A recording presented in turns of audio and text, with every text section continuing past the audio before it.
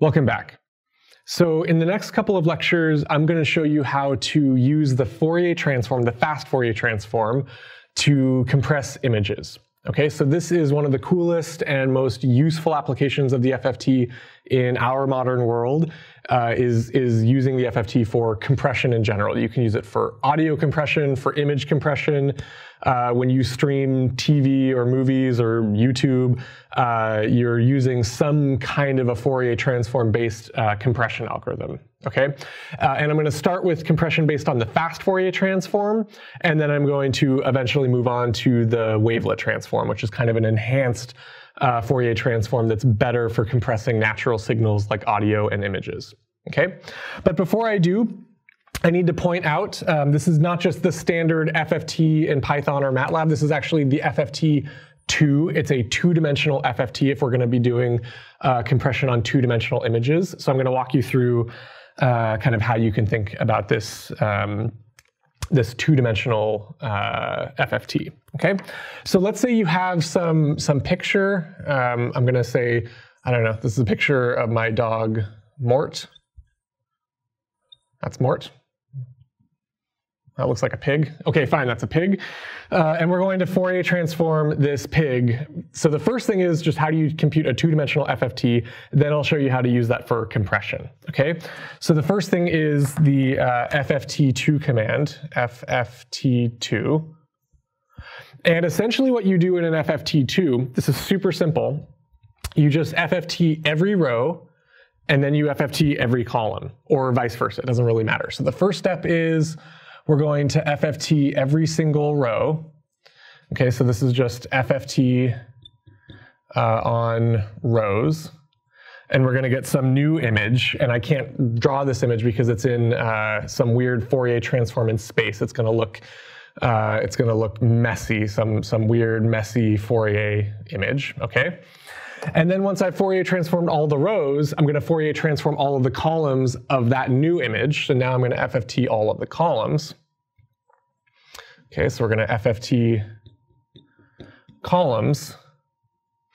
And that is going to be how we FFT to an image. So this is the FFT of an image, and I'm going to draw it kind of like this because that's how I think of it. There's usually, you're going to see when you FFT an image, there's going to be this kind of plus sign and then some stuff everywhere else. And I'll explain that later. Okay, but the basic idea is if you want to compute the FFT2, the FFT of a two-dimensional image, you FFT all the rows, then you FFT all of the columns, and you get this, this representation. And the way you can think about this simply is just like if I FFT'd a one-dimensional signal, like an audio signal, I'm representing that as a sum of sines and cosines in that one-dimensional variable.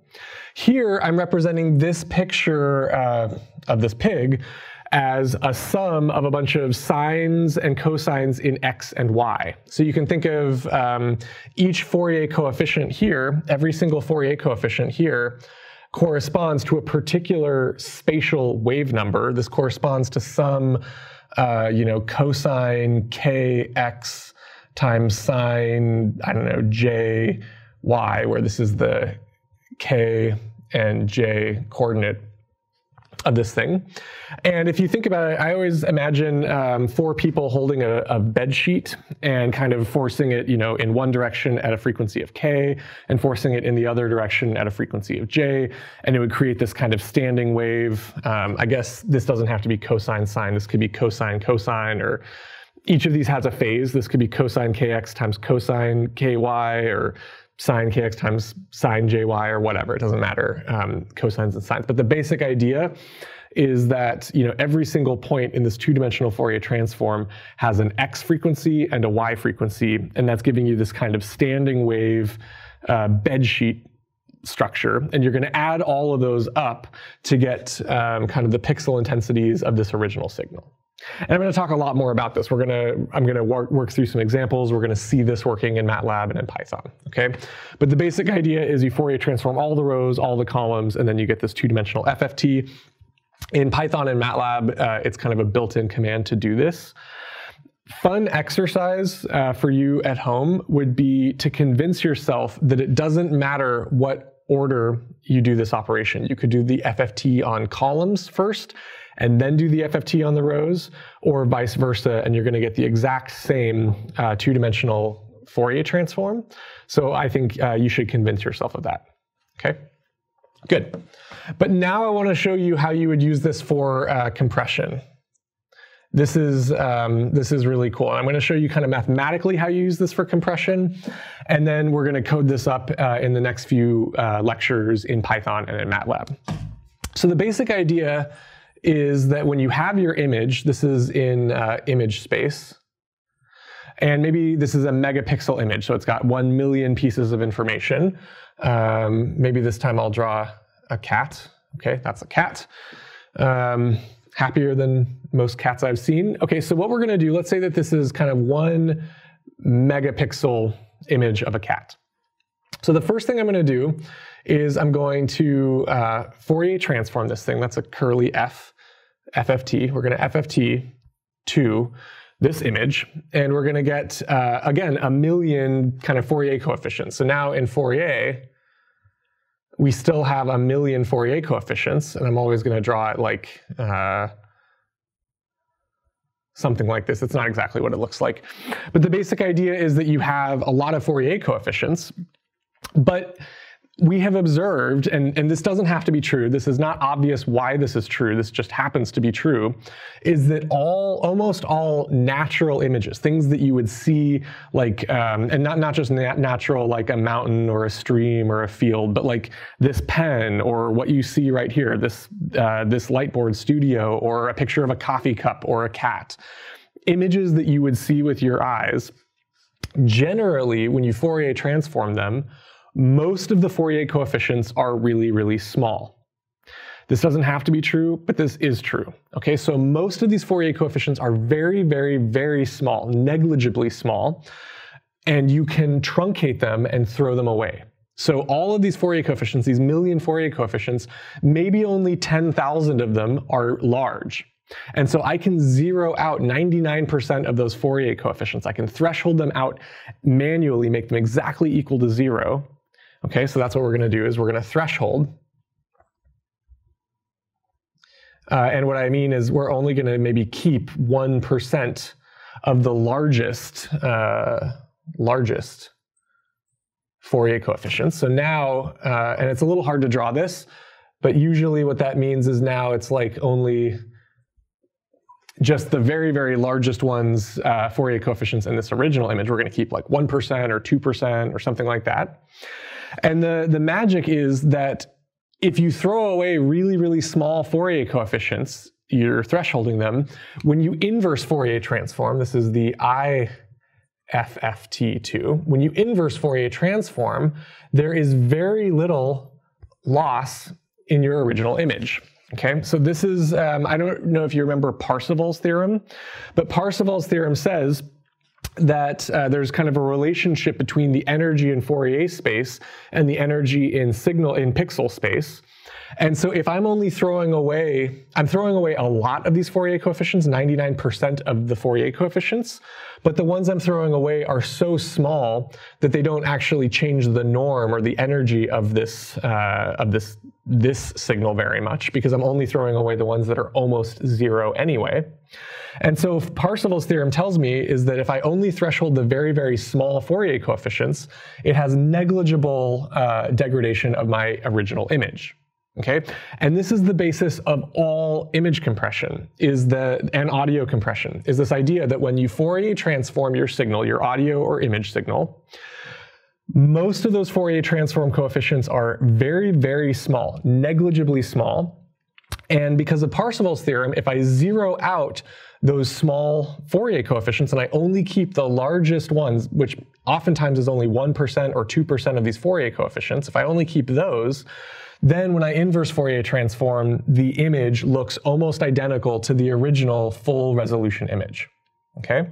Now you might be asking, why does this actually give you a compression?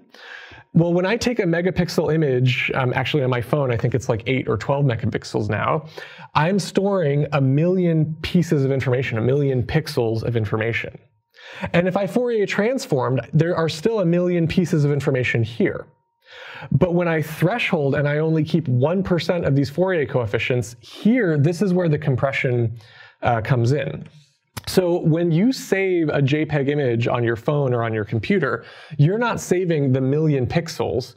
You are saving only the 1 or 2% largest Fourier coefficients. This is JPEG. Okay? And so on your hard drive, you don't have a million pieces of information. You only maybe have 10 or 20,000 pieces of information corresponding to the largest Fourier coefficients and essentially the IJ or the JK locations of where those Fourier coefficients are. So this is basically a list of, K, J, F hat. K, J, F hat. This is just a big list on your hard drive of only the 1% or 2% largest Fourier coefficients that you need to keep. Okay? And that's actually why the fast part of the fast Fourier transform is so important, is that if you had to do an order n squared expensive Fourier transform and inverse Fourier transform, this would be too expensive to decompress your image. So when you have a JPEG on your phone, and you click on it or you open it, it immediately, almost instantaneously decodes it into pixel space so that you can see it. But it's going very, very flexibly from this sparse compressed representation to this full megapixel representation because it can compute this Fourier transform very rapidly. Okay? So if it wasn't for the fast Fourier transform, even though we could still compress images, it would take forever to compress them and it would take forever to decompress them. So the first F in the FFT is why we can do this image compression so ubiquitously. Okay? So just to summarize, you can take the Fourier transform of two-dimensional images, just Fourier transform all rows and then all columns. And then what we find is that when we Fourier transform natural images that you see in nature, things that you would see with your eyes, generally they're very, very sparse in Fourier space. So you can get away with truncating or throwing away most of those small Fourier coefficients. And by only keeping maybe the top 1 or 2% of these Fourier modes, you get a massive compression. You have to store less on your hard drive. You have to transfer less when you text someone a picture. And because of the fast Fourier transform, you can invert or decompress that representation very efficiently into the original image. Okay, so in the next couple of lectures, we're going to code this up in Python and in MATLAB, and we're going to kind of get a little bit better feeling for why this is compressible, how it's compressible, and what different features, why some images are more compressible than others. And so that's all coming up. Thank you.